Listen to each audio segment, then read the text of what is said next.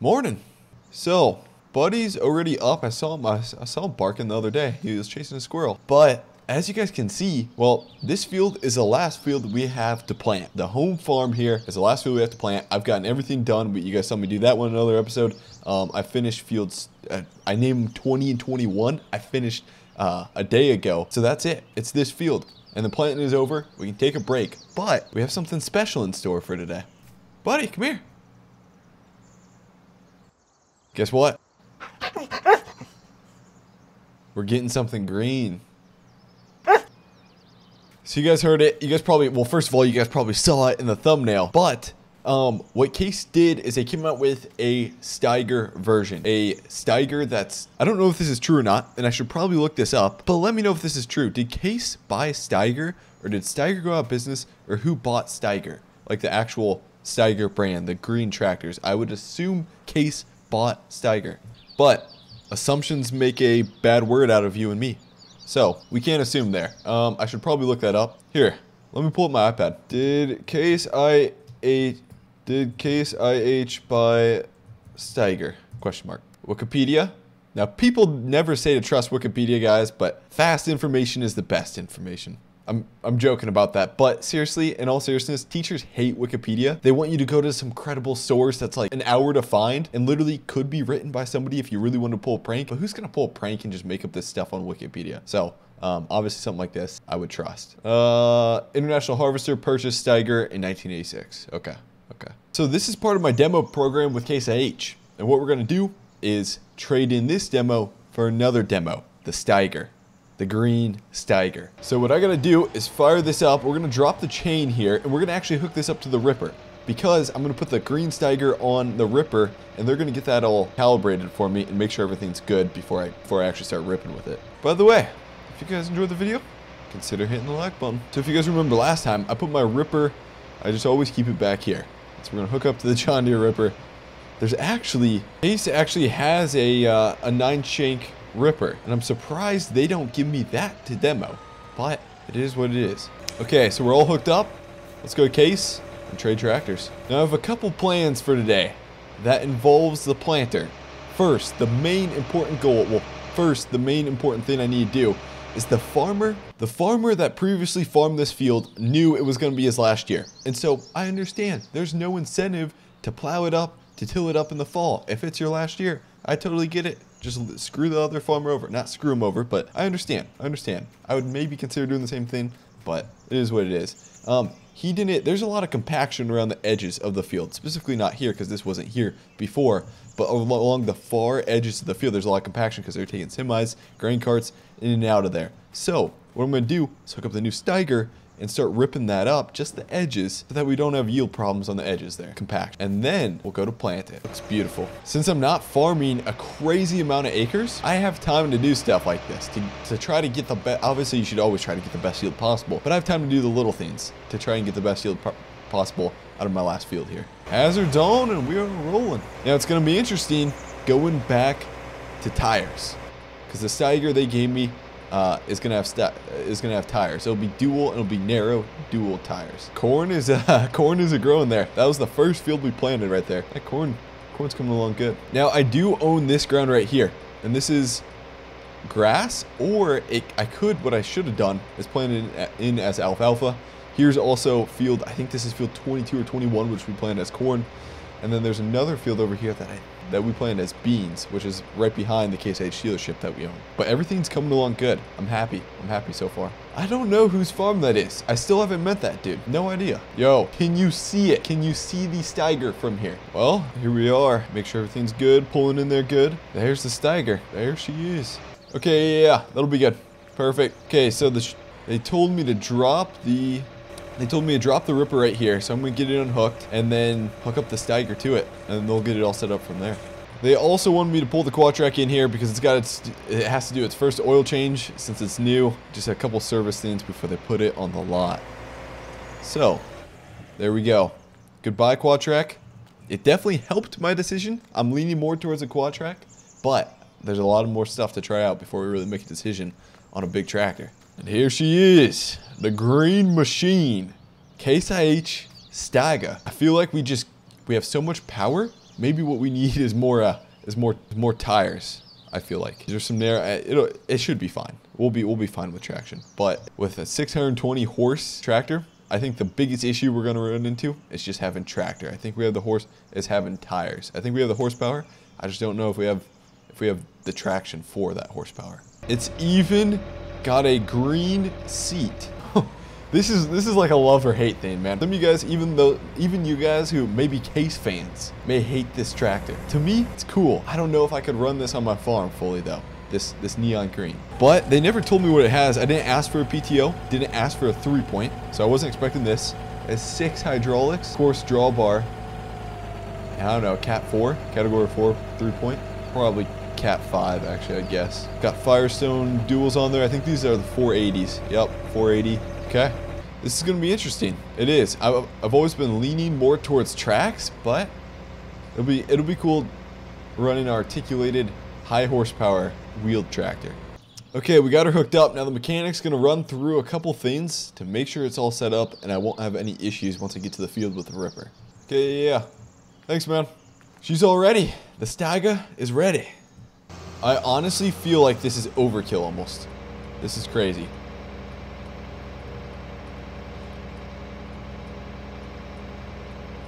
The crop textures, they're so realistic. Maybe because it's real life. But no, in all seriousness, on a side note, these crop textures are really realistic. I honestly love this map. Now, a lot of people are concerned about my lack of cattle. So, coming up, it may be coming up in the future, there's a cattle auction a town away. And I was thinking about going to it. We'd obviously start small, but it would be fun. It would be fun starting to grow a cattle operation. Steiger, welcome home. This is Johnny the first, Johnny the second, and that's Buddy. He's happy to meet you. So what we got going on, specifically not here, but around the road and around that border, and then around to the other side, to the north part of the field, I'm gonna rip that up. I'm just gonna rip that up. That's where it seems like a lot of traction is, and then we're gonna get planting this field. I may have to swing through with the cultivator after I rip this up though.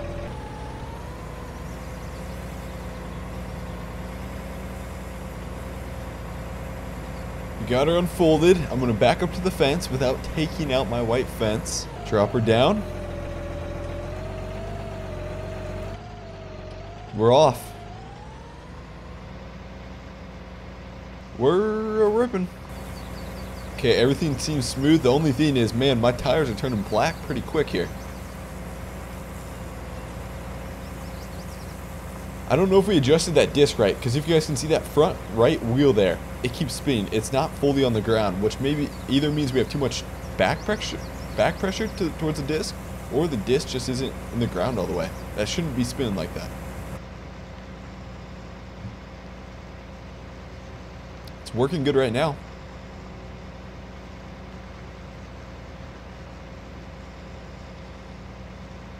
Now once we get to this corner, I'm going to have to lift it up and obviously back it in the corner and then go from there. I should probably, to be honest, I mean really if you think about the compaction of the field, assuming they farmed it the normal way most farmers would farm it, I should probably do 2 passes around this field. Especially by this roadside here. That's probably important. Because if you think about it, assuming they use the semi or gravity wagons, usually they'll pull in and then pull right alongside the road, and the grain cart will run across the field and unload them.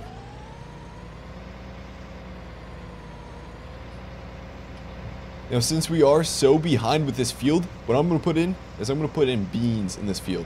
Oh also, oh shoot, I forgot to tell you guys, on one of the fields over there that I was talking about, we actually planted wheat in one of the fields. I got some wheat in and I wanted to try it here in Nebraska before things got, I don't know, before I started committing to certain crops. I really want to understand different crops and how they grow in Nebraska. So I was like, some guys grow wheat. It's a little more out west, not in the northeast corner, but I want to try wheat. Maybe if I would have planted it in the wintertime, we could have got winter wheat in, harvested it, and then planted beans. I'd really like to try that sometime.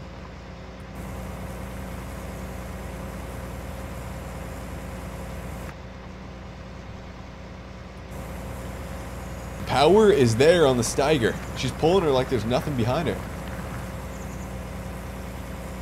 But the issue comes in hand if it gets muddy Traction's going to be our biggest issue.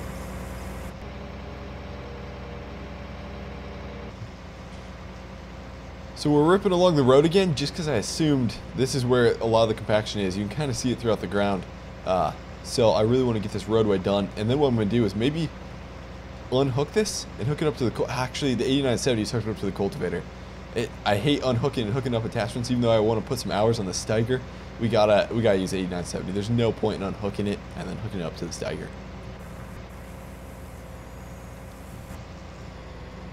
This doesn't have to be perfect either, because I would assume I may get this corner because trucks probably do pull in and out right along the field there.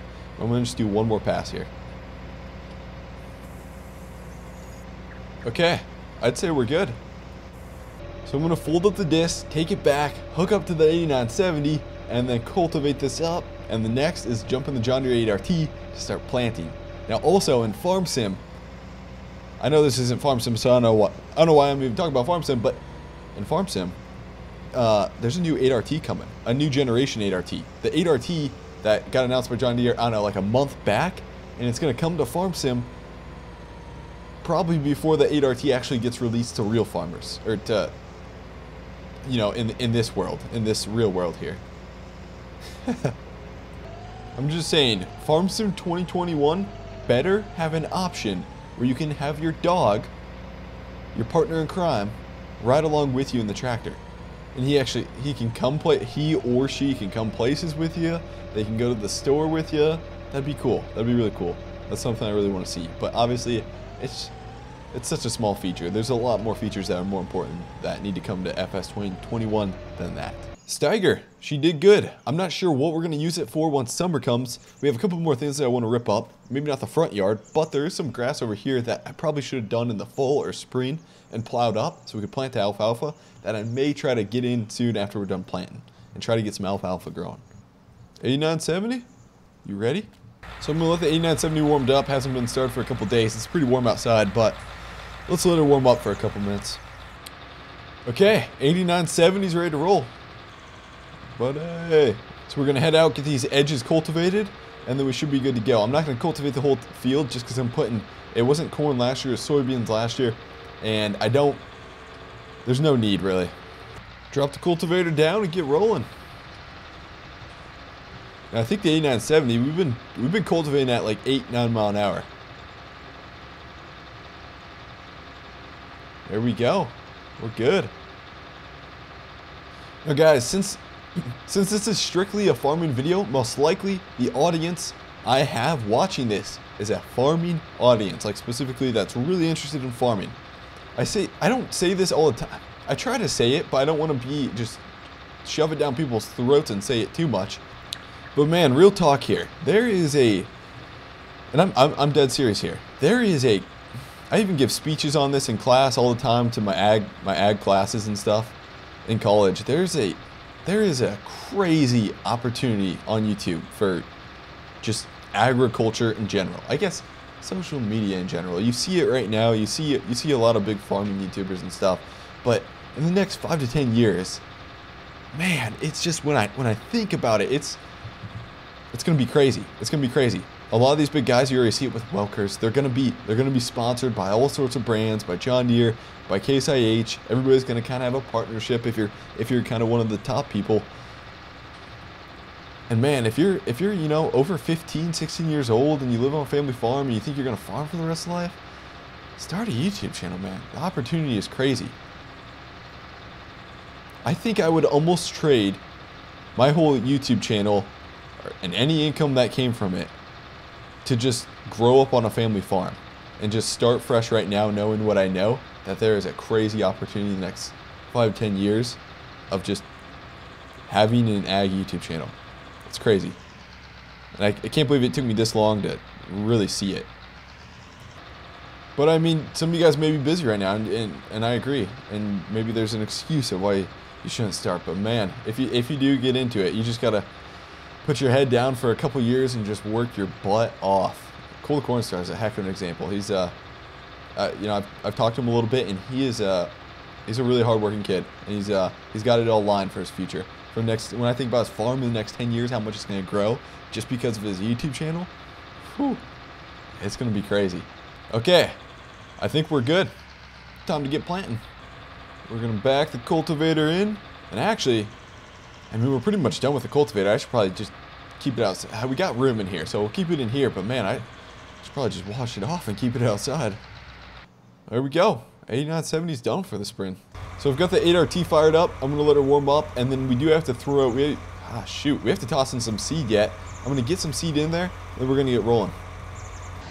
I got the F450 hooked up. We're gonna back that planter and 8RT up to the seed tender and load her up. And I think we'll be golden. Let's see, do we need fuel? We should be good on fuel. She's a filling. I did kind of miss some, but I think we should be good. So some of you guys may be like, dude, Squad, your grass is getting way too tall, dude. Cut her. I think what I'm going to do is bale this up. There's just so much grass here, I might as well just bale it up. Especially if we have cattle. So, we're going to take the crazy long trip over to the last field that I have to plant. And we're here. So I think what I'm going to do is go through and plant the headlands last. Especially with these tracks, I've noticed they really tear up the ends. I want to get the headlands in last for sure. If I was running tires, I still probably would want to do the headlands last. We're planting. Everything seems to be good. Now, I've messed with the settings since we've been planting corn, we've been planting soybeans, and we've been planting wheat. The wheat was with the drill, but the soybeans and the corn I've switched off. The last field we planted soybeans in, everything worked well. And you guys talking about the drill, I did have to borrow it. I'm sorry I didn't get any footage. We were out there, it was just go, go, go, go, go. So I didn't have any footage on it. Looks like a bearing went out on my right tire there. My left tire on the right side there. My gosh, dude. Let's check her out. There we go. We got her fixed. It wasn't a bearing. Mud was just locked in there. Just old mud, and it was just jam-packed in there. That thing went spin. There wasn't enough down pressure even. It was like somebody welded the tire. Everything's going good here. No worries. Nothing. Bluebird today. She's beautiful. Well, we're getting there. We're slowly getting there. It's about noon, so what I'm gonna do is I think I'm just gonna pull the planter right up here and then run into the house and grab some lunch quick. Maybe slip like a little 10-minute nap. Who knows? Maybe Buddy wants a nap. We gotta keep going though. But guys, this is gonna be the end. Hopefully you guys enjoyed the video. I have to finish this field yet, and then we'll be completely done with planting. If you enjoyed the video, smash that like button, and hey, I'll see you later, guys. Thanks for watching.